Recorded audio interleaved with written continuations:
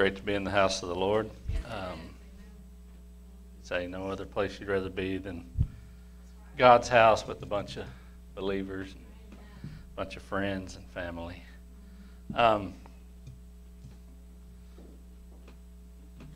Last week, Bill did the devotion, and whenever I asked him to do it, he asked me what I tried to do devotions over, and I said, usually, relative events, something that's happening in the world and how it pertains to God's Word and what God tells us to do.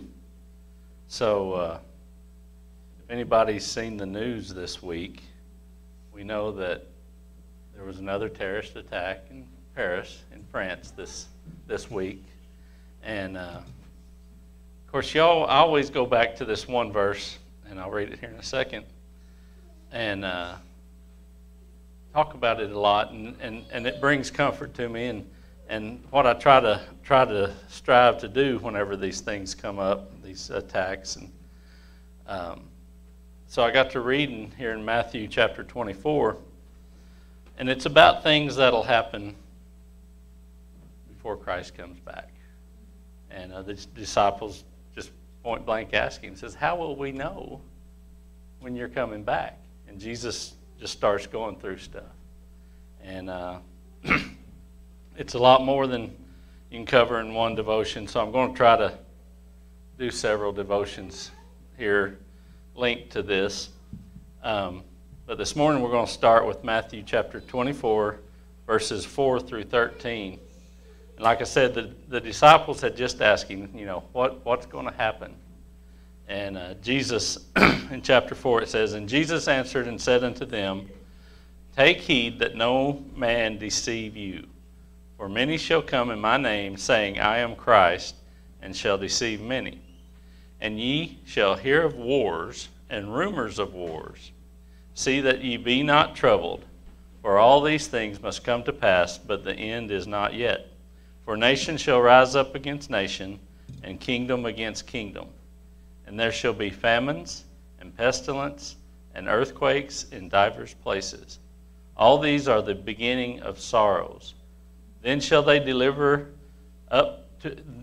shall deliver you up to be afflicted, and shall kill you.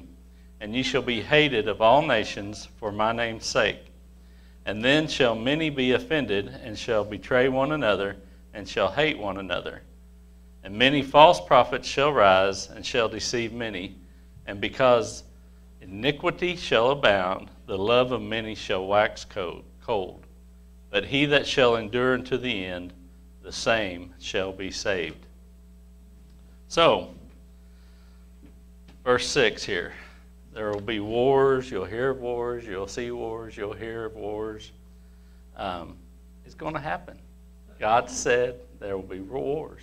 But the thing that we as Christians have to do and have to count on is, he says, be not troubled. Don't let the wars and rumors of wars trouble you, because it is going to happen. That's hard to do. You think about it, and of course I watch probably too much news, and I know there's people that watch more than I do, but in the last 3 days, that's all that's been on, is what's happened in Paris. So, it gets into your mind, and they start talking about, things that the United States is doing, things that our own country is doing that could lead to more terrorist attacks. I don't want to get into politics, but we're bringing in Syrian refugees. And one of the terrorists, one of the bombers in Paris was from Syria.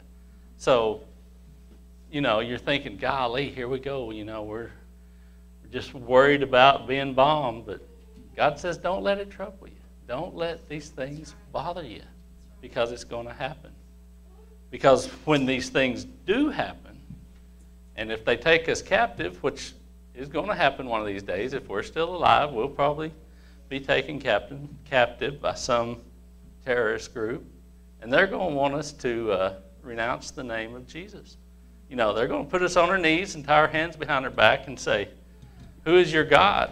And whenever we say Jesus Christ, they're going to chop our heads off. Or it's going to be worse. They are going to torment us. They're going to, cut a hand off at first. Just anything to make you suffer for the cause of Christ. God, or Jesus says in these verses that, nations are going to rise up against nations. People are going to hate people. Our own people in our own country is going to hate us because we stand up and say, Jesus is Lord. In Mark, he states that whenever this time comes, whenever they ask you who your God is, not to prepare a speech for that, because the Holy Spirit living within you will tell you, he will give you the words to say. So, that's comfort in itself, that if you're a believer, if you're a true believer in Jesus Christ, that if you're down on your knees and they're asking you who your God is, that the Holy Spirit, God himself, is going to say, Jesus is Lord. It's, because you hear about people that have to make that decision, and you wonder, man, that's a tough decision to make. But it's not yours. It's God's decision.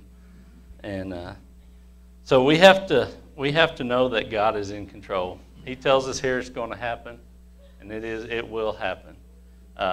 He had this in mind. He had all this planned out before he created the world. He knew how it was going to end. He knows how we'll be tormented. He knows what will happen. And he will be there for us as a true believer. Because verse 13 sums it all up when it says, but he that shall endure till the end, the same shall be saved. So whenever you believe, whenever you go out there and profess Jesus Christ, he will take care of you. And if you're not a Christian, if you feel God calling you, answer that call so that you won't be troubled in these times, so that you won't be scared whenever you hear of these terrorist attacks. Believe, answer God's call, and follow him. So, like I say, it's all God's plan.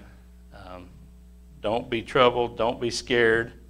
The news media will put that fear into you, no matter what channel you listen to. But know that God is in control.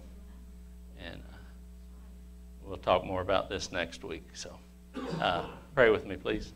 Lord, thank you for today, and thank you for being God. Thank you for knowing what's going to happen, setting all this up in your plan, Lord, before the foundations of the earth, Lord.